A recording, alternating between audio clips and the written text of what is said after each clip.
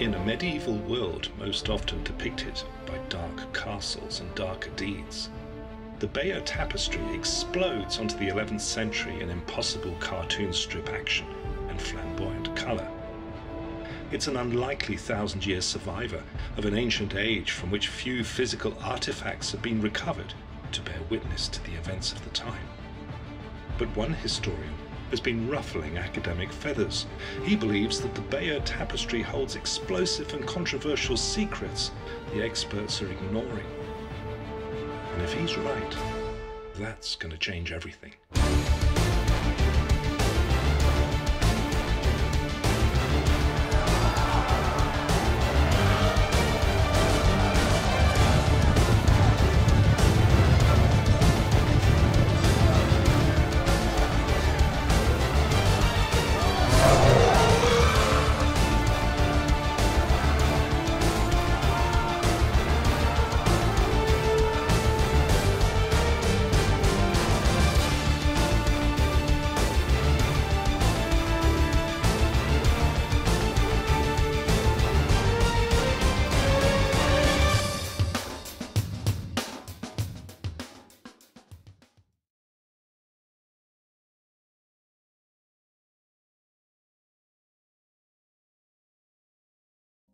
The thing about the tapestry is that we know it hung in by a cathedral at some stage. There's also talk about other people hanging it at the time, and the clear indication is that the people who were at the Battle of Hastings also saw this. It was the statement of the events of the time. So why would we believe that the detail is so correct? Because those people saw it. So we're going to talk about the Bayeux Tapestry, because it may well hold secrets that haven't been explained by historians to date.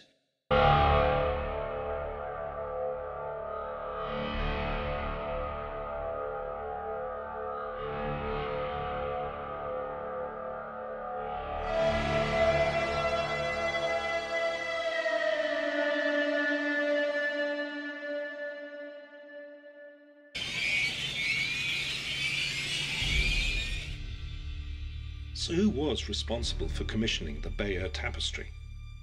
The most likely contender is Odo, Bishop of Bayeux, William's half-brother, who fought alongside the Conqueror and the Norman elite at Hastings. Scholars believe this because Odo is overly represented and heroically featured in a number of scenes in the tapestry, as is William himself. Perhaps Odo had the tapestry made to ingratiate himself with William, since we learn from historical sources that Odo's relationship with his half-brother up to that time had been fraught, and would become ever more so in the decades following the Norman takeover of England. The thing about the Bayeux Tapestry is that it was created in Canterbury, but immediately it was made, it was shipped to Bayeux. We know that it appeared in Bayeux Cathedral. This event that was planned must have involved the people who were at the battlefield. There is indications in the tapestry that the elements that it shows clear and concisely exactly where the battle took place.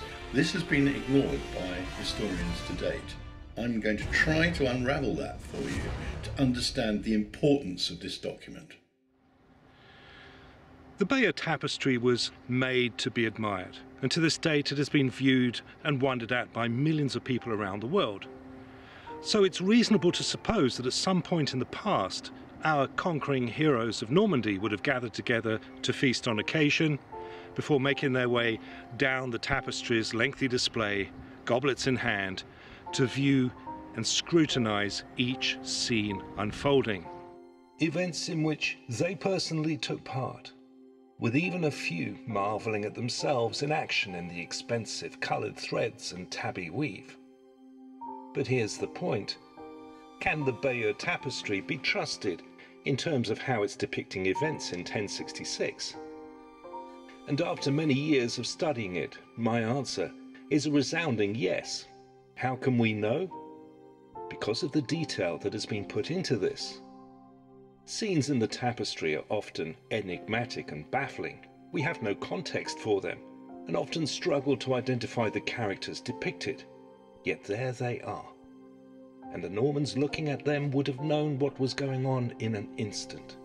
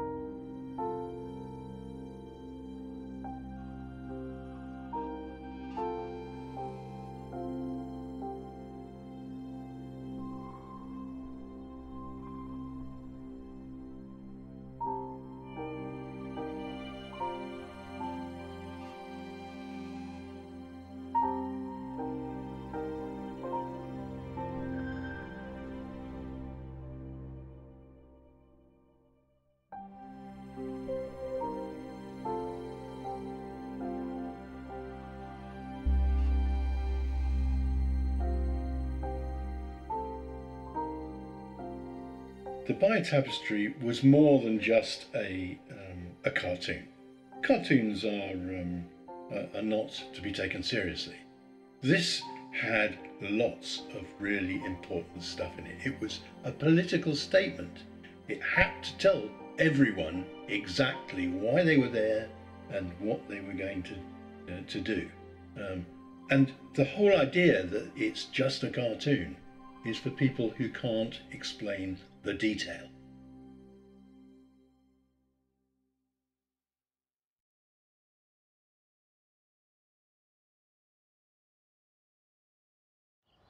The Bayeux Tapestry begins in 1064 with a meeting between King Edward of England and Harold Godwinson.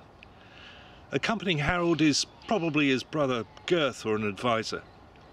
We need to understand some of the backstory to 1066 in order to make sense of the details revealed in the tapestry. So let's summarise. By 1064, Harold has been Earl of Wessex for 11 years, but has effectively ruled England as sub-Regulus for over a decade, while King Edward retires into what amounts to a monastic life, which would later earn him the famous religious epithet, Confessor. Edward still rules, but it's Harold and the other earls, two of whom are his brothers Gurth and Leofwine, who get the job done. Up to this point, Harold has achieved notable military successes against the Welsh. He's brought peace to the land and supervised England's transformation into one of the most wealthy and efficient nations in Europe. Trade is at an all-time high, and England's military machine, featuring the highly disciplined and lethal housecarls, backed up by the 5 highwaymen and civilian levies, is one of the most well-trained and feared armies across the known world. But within England's great fortune, a problem looms. Edward has been married to Harold's sister Edith for the 22 years since he came to the throne, and they are still childless. So England has a succession problem. The tapestry makes no mention of what this meeting in the opening scene is about, which probably takes place at Edward's palace at Winchester. It appears as though either Harold is explaining something to Edward, or the king is warning or admonishing him with wagging finger. And the only description we get, Edward Rex, King Edward.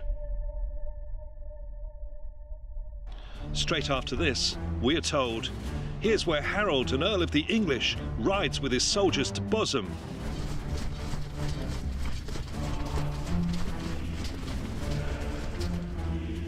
The tapestry's designer sees fit to add this detail to the story because it's from Bosom that Harold departs on a dangerous journey that will change English history forever.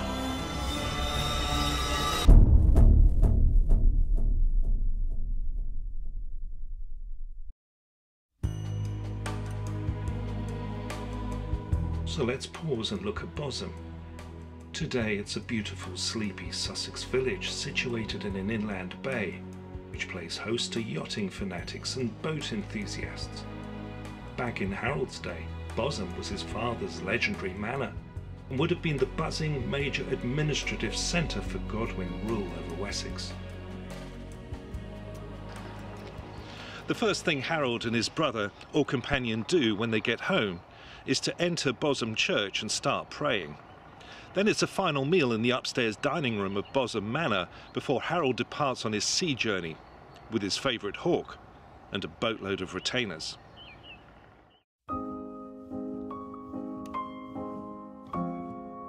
So let's hit the pause button briefly to examine some amazing tapestry detail. Here is Bosham Church today, and here is how it is depicted in the tapestry. So, thin-looking, more modern church with a spire, fat old Saxon church where we are looking through the west wall and up the nave towards the chancel arch. Not very similar, are they? Of course, the ancient Saxon Church of Holy Trinity Bosham has had several makeovers down through the centuries. In the uncertain months of 1040, 26 years before the conquest, Chichester Harbour, and in particular Bosham, had become the two chief naval bases for the Saxon fleet on England's south coast. Add to that the fact that Bosham was Godwin's administrative hub for all of Wessex, one can appreciate Godwin's concern that Bosham could become a prime target for attack by any enemies he has, both foreign and domestic. And the Godwins had enemies.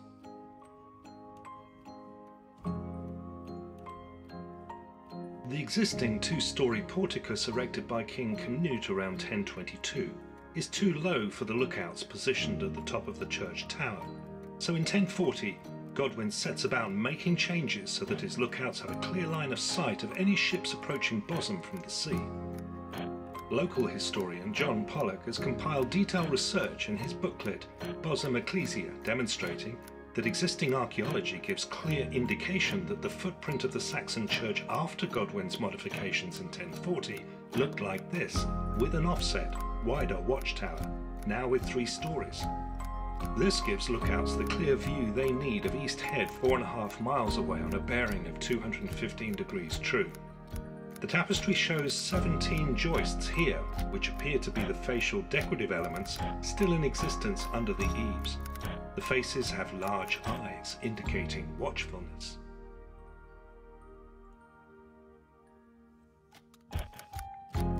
So, here is what the western end of the church's watchtower would have looked like, based on remaining evidence in the stonework and foundations. And here is the Bayeux Tapestry's depiction of it. Notice the attention to detail right down to the progressive narrowing of the wooden roof shingles the higher you go, a style of roofing found in other churches of the period, including survival plans of Canterbury Cathedral, dated 1160.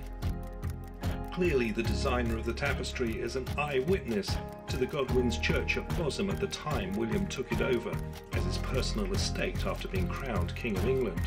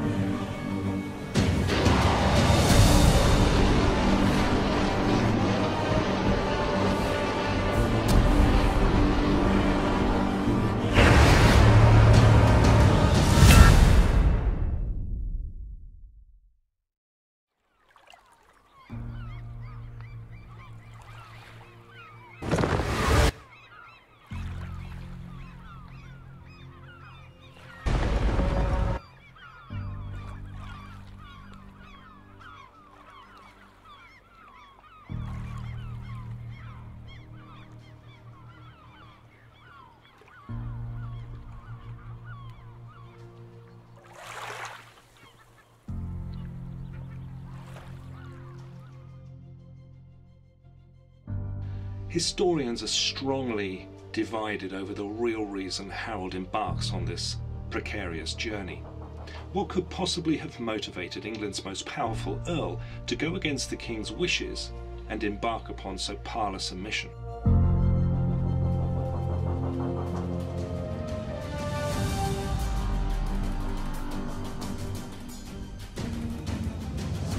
Interestingly, the Bayeux Tapestry covers Harold's disastrous trip with glee, not least because it sets up the justification for the Norman invasion, and yet it stays so silent on the real reason Harold goes. And no wonder. All sorts of reasons have been put forward to explain Harold's mysterious trip. Some scholars maintain that Harold sets sail on a simple hunting trip along the coast with his hawks and is blown off course by a storm onto the treacherous shores of Ponthieu. That's not likely. There's plenty of hunting to be had around southern England without the need to embark on a dangerous sea trip. Other scholars use all sorts of twisted logic to propose that Harold is actually being sent by Edward to confirm Duke William as Edward's chosen heir. This is even more ridiculous since it is the English Witan or governing council that appoints England's monarchs, not the king. Moreover, Edward has always harboured a long-standing grievance with Normandy over how he was treated while in the exile of his early years. Why would he have any reason now to favour the bastard son of a Norman duke whom he hardly knew? William had no claim to the English crown then, and he certainly has no claim now, or Edward would certainly have endorsed it. Think about this. If Edward wanted William to succeed him so badly, why did he not have the Duke publicly declared his chosen heir before witnesses on any number of occasions? He never did. In fact, as recently as 1057, Edward has invited the last heir to the Saxon throne, the child Edgar, to return to England with his parents from their exile in Hungary to be trained for kingship. But the boy is barely into his teens and obviously no match for the violent political machinations of 11th century England, and time is running out for Edward. There is a pressing reason Harold has to go. A childless king of a wealthy kingdom has the sharks circling, and it's becoming clear to the Witan that upon Edward's death, Norway, Denmark and Normandy may all press violent claims to England's throne. With his proven military and political acumen, Harold is the seasoned, obvious choice to succeed a childless Edward and protect the country. No one in England doubts it. The problem is, Harold has a younger brother, Wulfnoth, and a nephew, Hakon, who were abducted as hostages by the Norman Archbishop of Canterbury, Robert of Jumièges, who fled England with them 12 years before in 1052, after losing a showdown with the Godwins. But these two Godwin lads were never returned. They were handed over to William of Normandy by the scheming Archbishop. Harold now needs to get these boys clear of William before he can launch his own bid to take the crown of England and stand up to any foreign invasion that might come because of it. The boat trip is high-risk strategy. It's dawned on Harold that there is no other choice except to leave his brother and nephew to their fate in a foreign land across the sea. Harold's request to Normandy for return of Wulfnoth and Hakon after so long can only be seen by the Duke as proof Harold is positioning himself for a shot at the English crown. Is this what we are witnessing in the opening scene of the Bayeux Tapestry?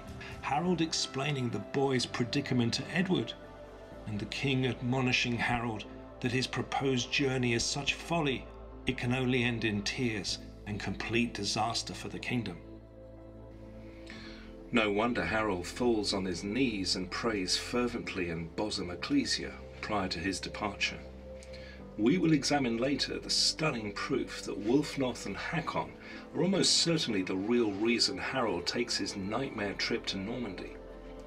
What the sources all seem to agree upon for now is that Harold's ship does end up in a storm off the Normandy coast, and Harold and his companions run that battered boat aground on the dark and treacherous beach of Count Guy of Ponthieu.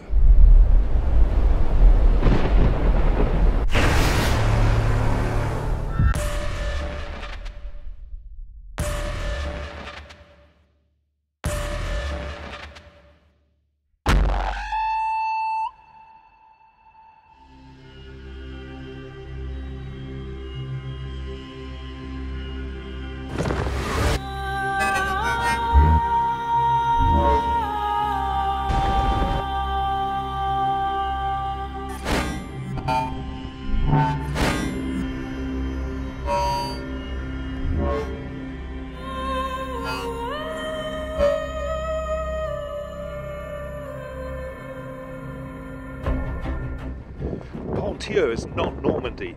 It's a semi-independent enclave to the northeast, owing allegiance to its more powerful Norman neighbour.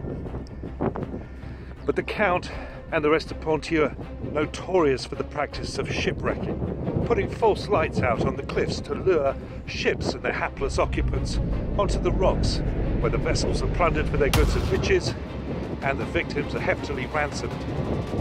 Or if no one pays up, murdered.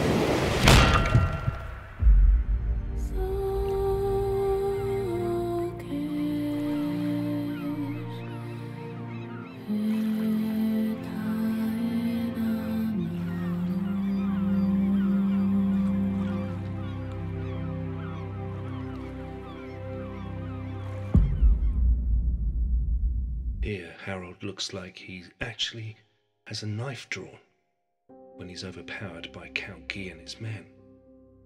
Here he is being escorted to Guy's residence at Beaurain. Notice that both of them are carrying their hawks and riding with the dogs they brought with them. The scene looks stiff but cordial, obviously not depicting a situation where Harold and his men are seized, clapped in irons and tossed into a dungeon, as the sources Jumièges and Poitiers recount. Here the tapestry shows Guy interviewing Harold and his companion, while Harold's men wait outside under the watchful eye of their back-shaven guard. Notice how the tapestry starts to make a distinction from this point forward between the Anglo-Saxon English with their long hair and flowing moustaches, and the Normans here with their tough-nut, razor-backed skinhead haircut. Here, Guy is seated with his sword of state in evidence, indicating his authority. He's the tough guy in this scene, but he's not the toughest in the region, by a long shot.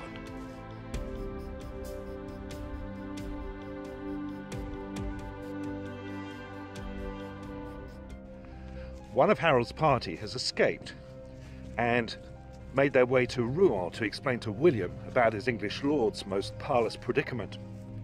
You see, Guy hasn't exactly hastened to notify William that he has in his possession a pearl of great price.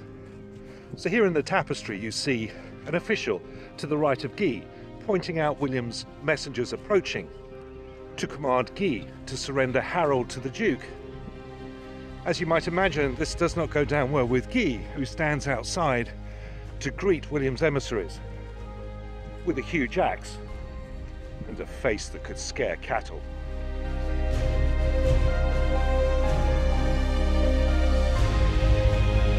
The politics are interesting. Guy's brother, Enguerrand, was William's brother-in-law until 11 years before, when he was killed in battle in a failed invasion attempt of Normandy. So there is no love lost between Guy and the Duke. Guy spent 2 years at the business end of a Bayeux dungeon 10 years before for joining the King of France in another failed invasion attempt of Normandy. So Guy is not anxious to repeat that experience. He's going to do what he's told, but don't expect him to like it.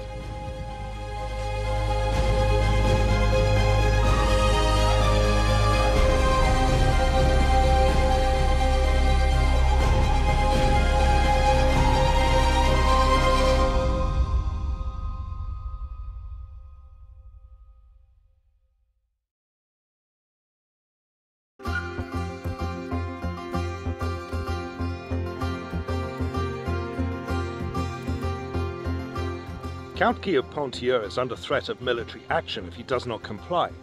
So Guy heads out to the Norman border town of Eu to hand Harold over to the Duke. With them go their hawks to show William they come in peace, and in return for Guy's obedience, the Count receives from William a hefty chunk of cash in payment of Harold's ransom. He's even granted an estate by the Duke on the River Aisne.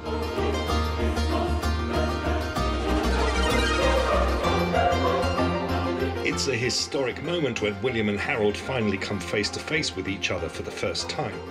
Probably neither man realizes at this point how their relationship will change the medieval world forever. Guy is dismissed with his loot, and William and his comitatus waste little time escorting Harold back to Rouen. William has even bought his hawk.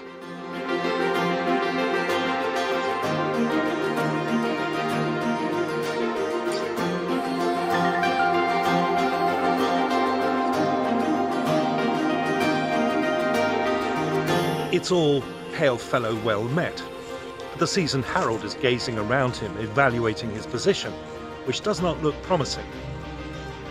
Now firmly caught in the Duke of Normandy's web, and with England's very survival and his brother and nephew to play for, Harold knows the stakes could not be higher as this Game of Thrones commences.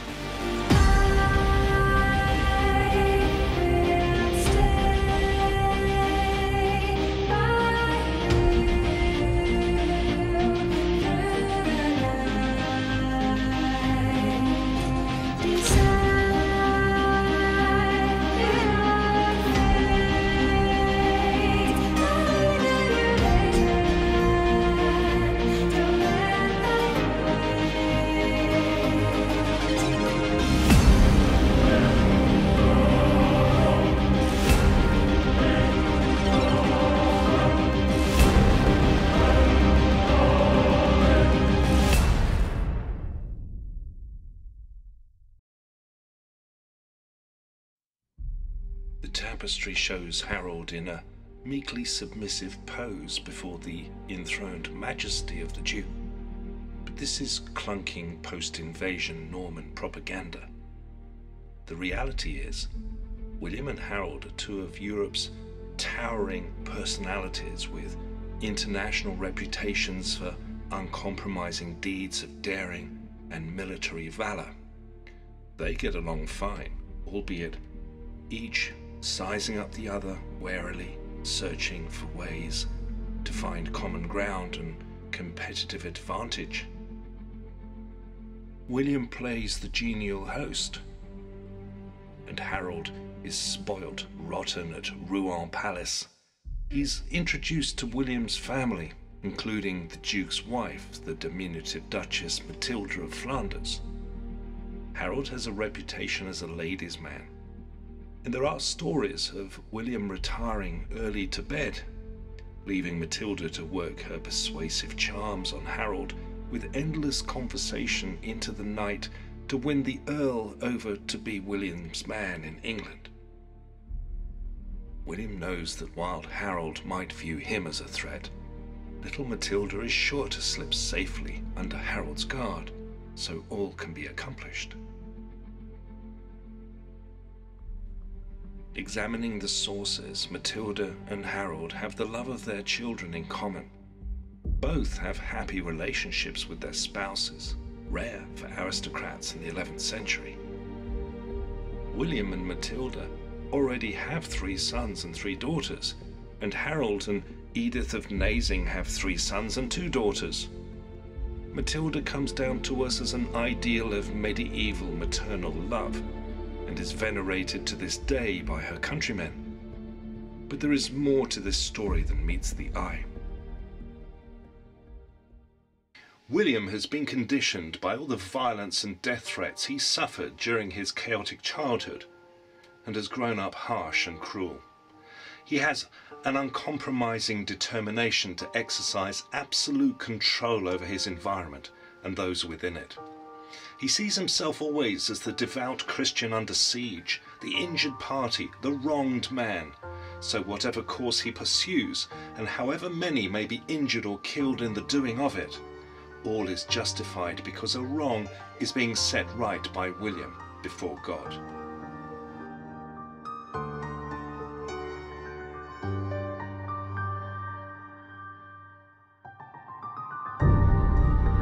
So, what kind of man is this Duke of Normandy Harold is facing now? Harold's in his early 40s and William is 6 years younger. They are both of similar height and build, 5'10".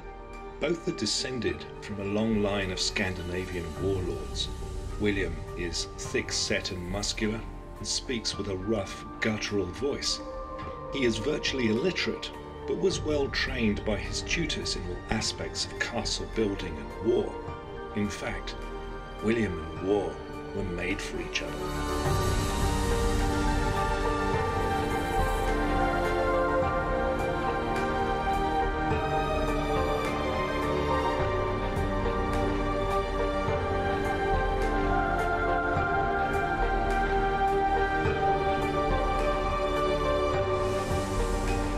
To observers who know him personally, William comes across as uptight, imperious and intimidating. But word has done the rounds that the Duke never kills a man if he can use him. William is an elaborate mix of calculated cruelty, rapacious greed, and unexpected largesse and forgiveness. Rather than execute or poison them, he prefers to marry defeated rivals off to his relatives, so William's interests now become theirs. In the years since their marriage, Matilda has become well schooled in her husband's favourite tactic of the irresistible offer to bring enemies into the fold. In this way, William simultaneously eliminates opposition from rivals while forming an ever-growing fanatically loyal band of knights around him. And here's the important part. The continued good fortune of these barons depends on their willingness to help William win and forge an ever-expanding empire with which to enrich them. Which is why by 1064, now that William has long since secured Normandy and the surrounding regions with his monopoly on state-sanctioned violence, he started to share his future plans about England with his inner circle over supper, ambitions which scare the living daylights out of even the bravest and those most loyal to him.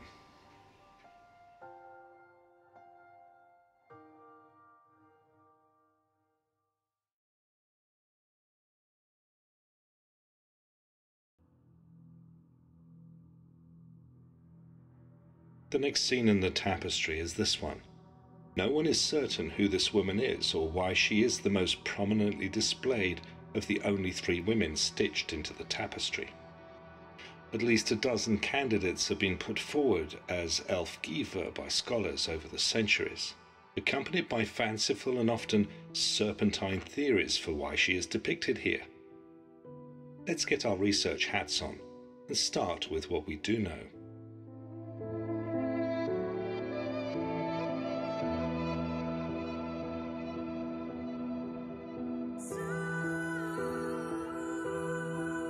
One, this licentious scene is clearly important to the story the tapestry is telling us, or it would not have been included.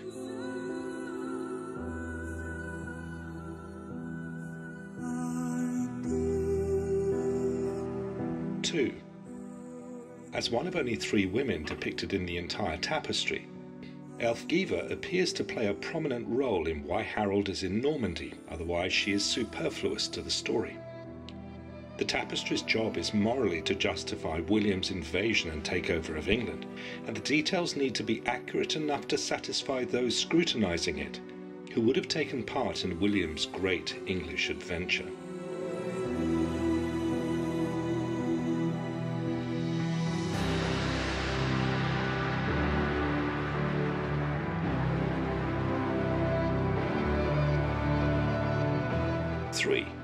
The scene is clearly depicting something sexual and scandalous in nature, which is apparently so well known that just a hint of it is enough for the contemporaneous Norman viewers of the tapestry to recognise who this woman is and why she's here.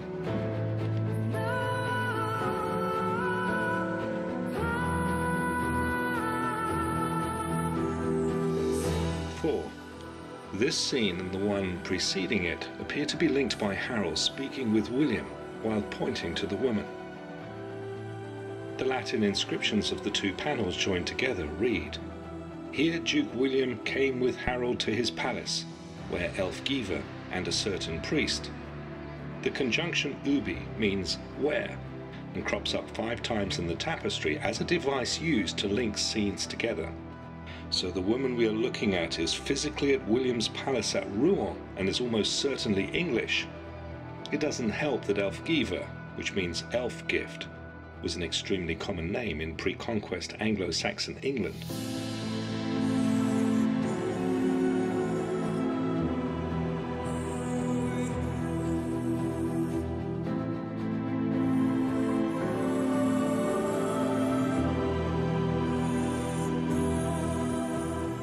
1905. There is no evidence that the tapestry indulges in any flashback scenes featuring people long dead or physically absent, as some maintain.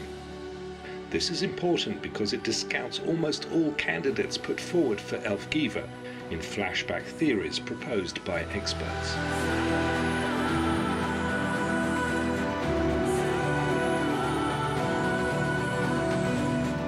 So we're left with two candidates who potentially can be physically present at the time Harold is brought in by William to Rouen.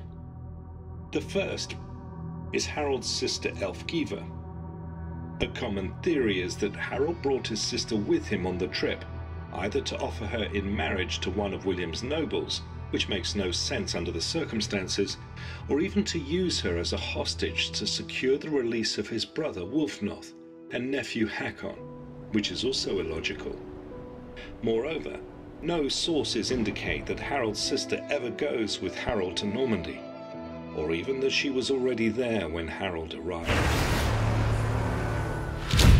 Which leaves only one other candidate, also named Elfgiva. She is English, has a pressing relevance to the conquest story, has links with the church, has been largely overlooked by experts, and this Elfgiva has almost certainly been in Normandy for the past 12 years. But to explain who she is and why she's there, we must take a trip back 18 years to a troubled land of dark forests and towering ramparts.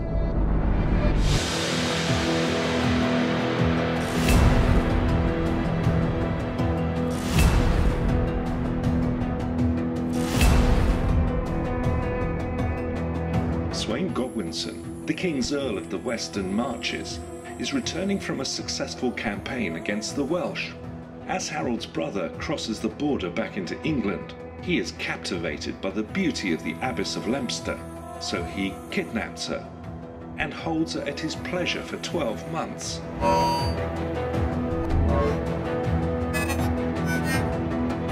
Carnal flings don't last 12 months.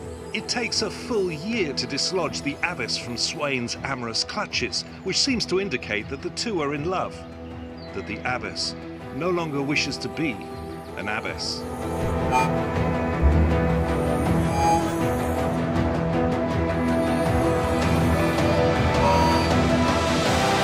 The scandal rocks England, and the king reacts fiercely. He refuses Sweyn's repeated requests for permission to marry her. No one cares whether this is lust or love. She's an abbess, for pity's sake.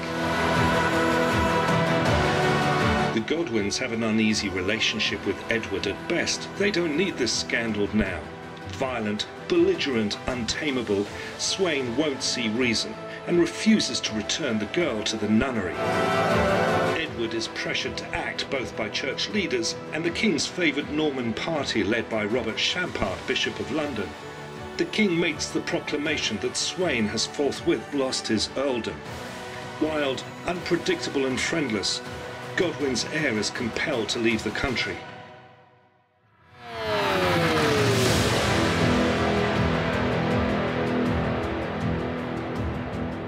We are told the abbess returned to her abbey.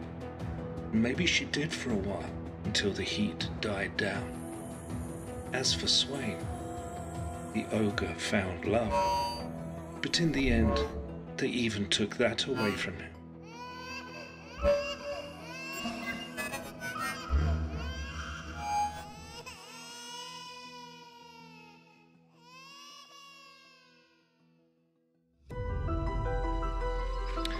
There is no surviving information on the abbess's family, who her parents were, or how they were politically connected. But here's what we do know about her.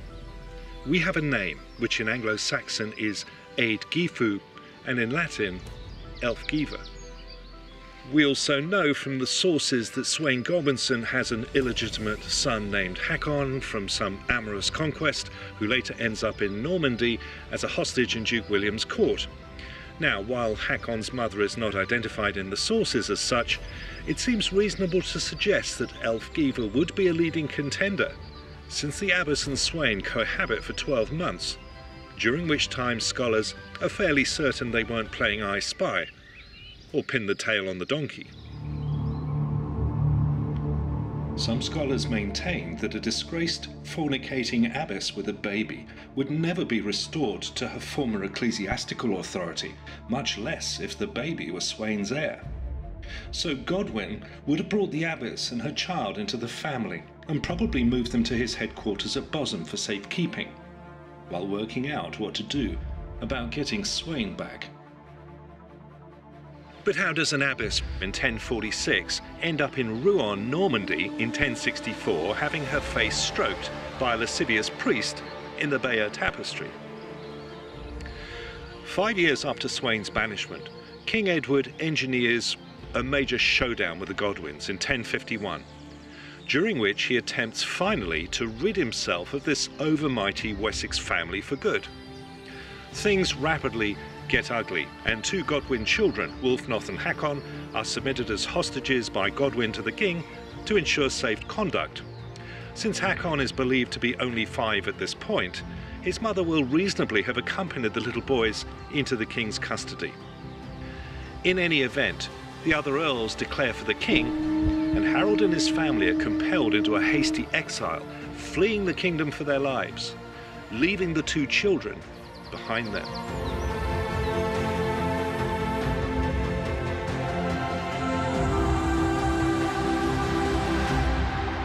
Edward is ecstatic at his new won freedom. He awards the Godwin earldoms to his most faithful supporters, and even banishes his long-suffering queen, Harold's sister Edith, to the nunnery at Wherwell. But the royal gloating is unseemly and short-lived. The following year, the Godwins are back, having raised overwhelming political and military support, with even the remaining English earls and most of England's public now siding with them.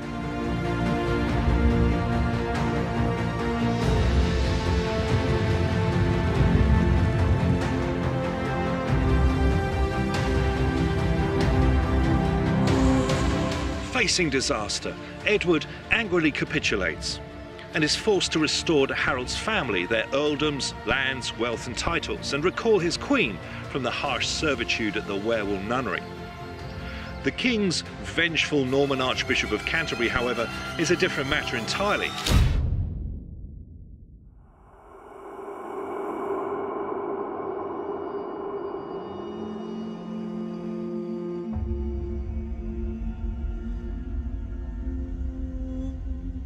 Robert Champart de Jumieges, longtime companion to King Edward and a confirmed Godwin hater, has been one of the architects of this national crisis.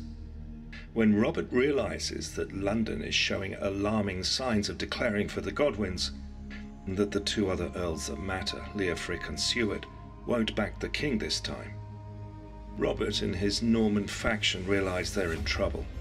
Forestalling Godwin vengeance, the Archbishop flees the country for Normandy, taking with him the Godwin hostages Wulfnoth and Hakon, which some scholars reason will also have included Hakon's mother, Elfgiva, to care for them.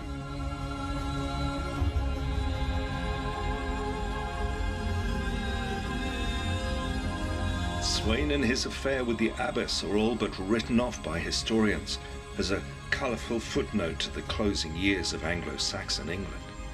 Yet Sweyn's actions and eventual fate shape events which directly lead to the Norman invasion of England.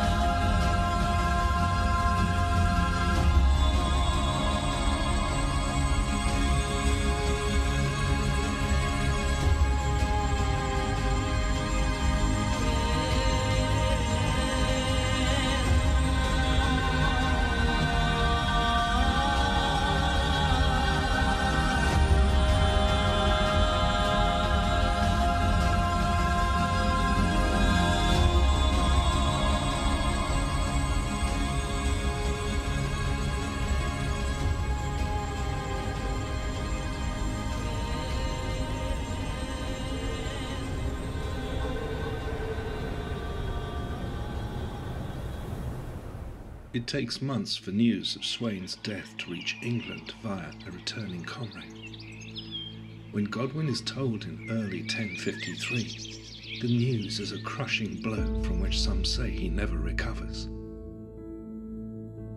A few months later, at the Easter Royal Court at Winchester, the Earl suffers a stroke and is carried from the hall by Harold and his young brothers Tostig and Gurth. Foul play is not suspected by the sons, who are all too aware of the burden of grief Godwin has borne for Sweyn, as well as his own missing son Wulfnoth and grandson Hakon. The veteran politician, who has been Earl of Wessex under 4 kings throughout one of England's most turbulent times, dies in the royal bedchamber 3 days later, without having recovered his senses. He is laid to rest by his grieving widow and family, alongside his old friend Canute and nephew Bjorn in Winchester's Old Minster.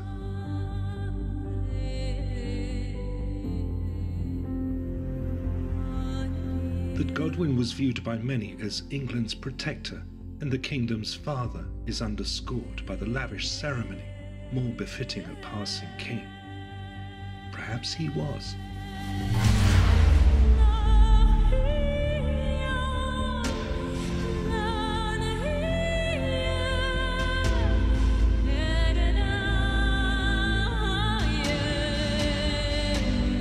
Godwin's death marks a watershed moment for Edward, making it possible for the king finally to close a painful chapter in his own life and move on. In an age where life is often brutal and short, this is nonetheless a religious society in which the gift of your life is lived under heaven's eye, and you stand before God in the final judgment to give an account.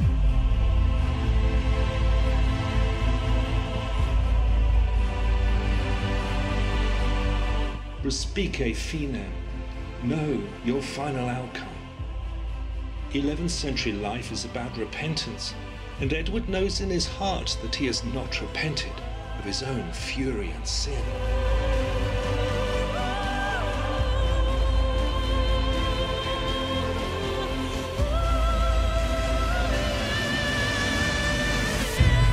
In hating the Godwins, have I hated God?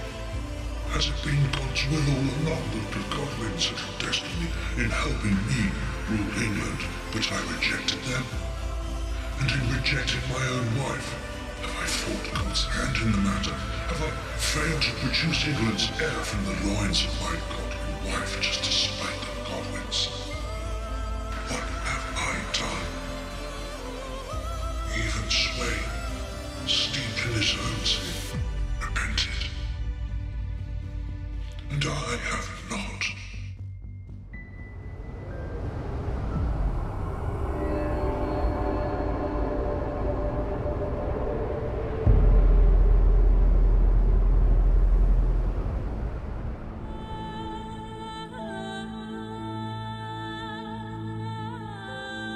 After Godwin's funeral, Edward approves Harold's appointment as Earl of Wessex to replace his father.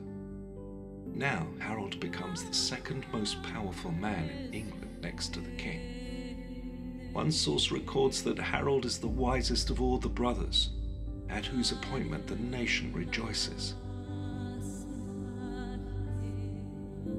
England yearns for peace, and things soon settle down.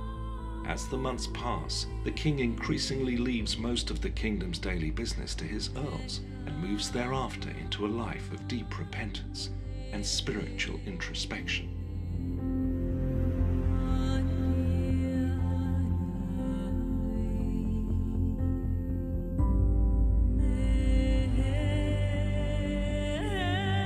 Edward's great work during the final 12 years of his life is the magnificent construction of the original Westminster Abbey out of the dilapidated old mission church of St. Peter on Thorney Island.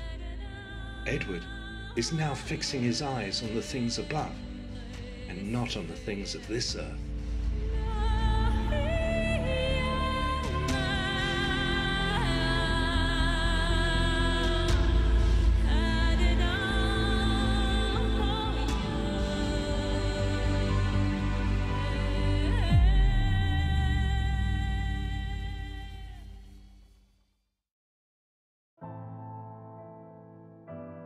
Pick up any standard English history book on the Norman period, and the chances are you'll be told that Duke William came over to England in 1051 to visit his old friend King Edward, during which time Edward made his famous pledge to William that the crown was his after Edward was finished with it.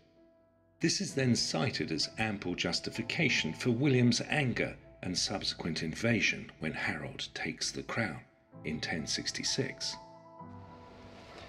Except that the story of William's 1051 visit to England is utter nonsense. Complete piffle. Medieval fake news. More of that amateur anachronistic post-invasion Norman propaganda in an attempt to legitimise William's illegal coup d'etat of the English state. There are lazy scholars who perpetuate the myth to this day by dismissing with a wave of the hand the following established facts. No English sources record any visit to England by William, Duke of Normandy at any time before he crashes ashore with his invasion force in late September 1066. At the time that Edward is having his major meltdown with the Godwins in 1051, William is engaged in his own vicious fight for survival across the Channel in Normandy. He's fighting tooth and nail to defend his duchy against Henry, King of France, and a coalition of murderous barons.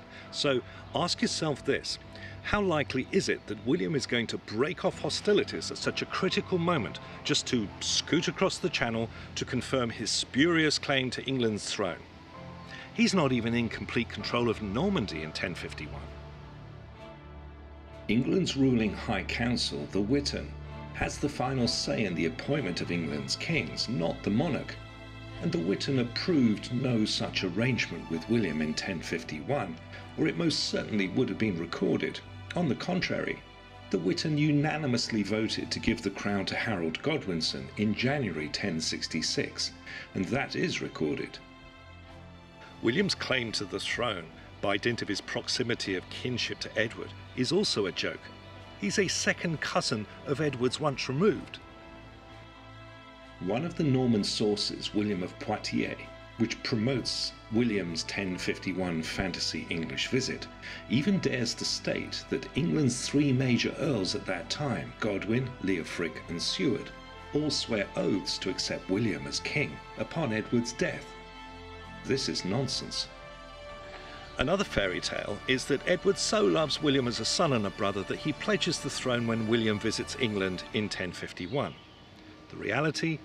Edward never knew William as an adult. The last time Edward saw William was when the young Duke was a frightened 13-year-old, wondering when the next assassin was going to smash down his bedroom door. Yet more Norman fiction is that Edward has such fond memories of Normandy as his childhood exile sanctuary, and owes such a debt of gratitude for the wonderful treatment he received from his genial Norman hosts in Rouen, that he pledges William as his successor during the Duke's supposed English visit in 1051. The reality is that Edward harboured a smouldering anger for the rest of his life over how the Normans treated him during his early exile years. He loathed his mother, Emma of Normandy, because she abandoned him and his brother Alfred abroad while returning to Winchester to marry England's new invader king, the Danish terrorist Canute. And finally, if Edward wanted William to succeed him so much, why did Edward go to all the trouble of inviting Edgar the Atheling and his father back from Hungary as his successors in 1056, 5 years after he supposedly pledged the throne to William?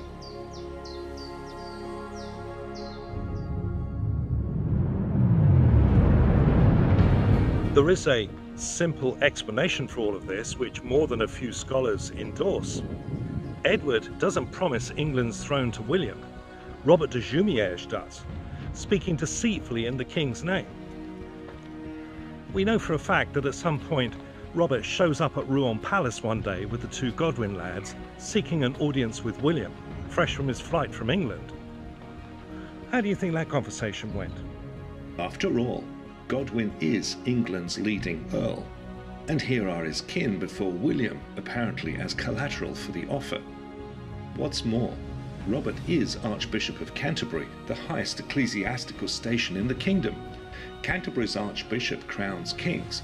There's a post to which Robert was appointed the year before by none other than Edward, King of England himself. This promotion was later officially confirmed by Pope Leo IX when Robert travelled to the Vatican for his pallium. So far as William's concerned, Robert's as official as it gets in the religious world by the time he shows up at Rouen. The Archbishop of Canterbury's word is not only God's word, it's also King Edward's. How do I think the conversation went? I think William smells a rat, especially when he finds out that Robert has just been outlawed by the English for making trouble with the Godwins. But the Duke has nothing to lose by going along with Robert's story for now. After all, he's got 2 valuable English hostages which could be useful in the future. Besides, William now has another opportunity to play the Christian, righting a moral wrong before God by tending to poor Robert in his exile. In fact, and this one takes the biscuit, William will later cite Robert's treatment by the English as one more of his moral justifications for the invasion of England.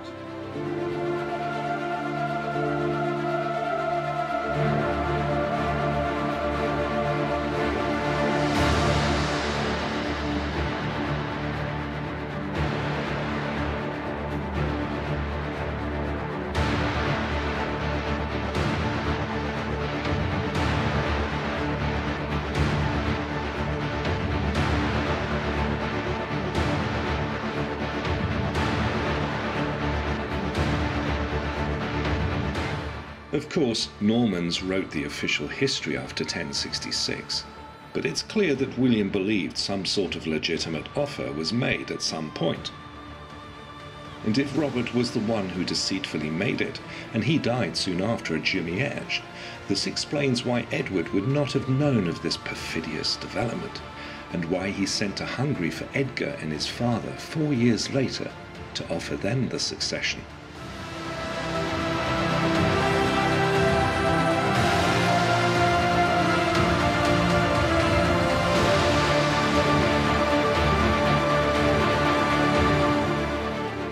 So what became of Robert de Jumièges? Bitter against the English, who rejected and outlawed him for his scheming and treason, Robert hands the boys over to William for safekeeping, knowing the Godwins can't get them now. It's a revenge of sorts for Robert, but he doesn't have long to savour it.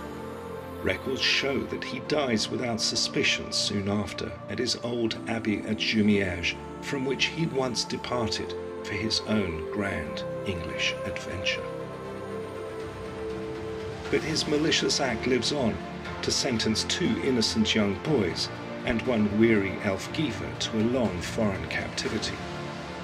It also forces Harold to embark on his dangerous visit to Normandy 12 years later in a rescue mission that will change English history forever.